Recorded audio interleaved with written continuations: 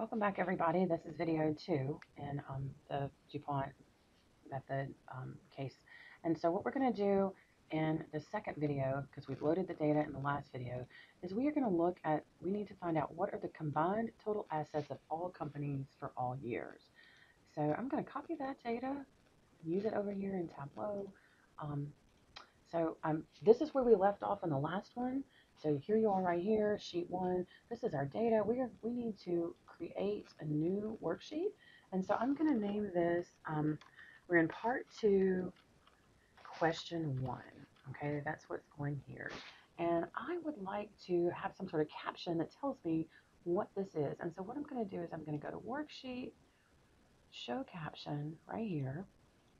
I'm going to edit that caption, and then I'm going to paste the question that I just copied from our assignment here.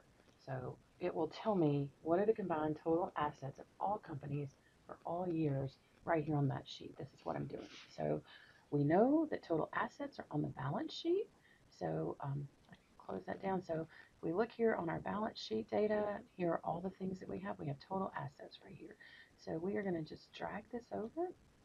And this tells us that total assets of all companies for all years is, I don't know, that may be trillion. So that's the sum of all of that. If we wanted to, we could do the average for all years. We could do the median. The median is good if you have outliers, which we do because we've got Walmart in here with a bunch of other people. So, but we want to just leave this. But the question asked us to sum.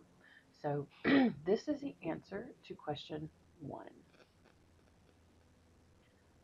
So this is the end of part 2, and go Tigers.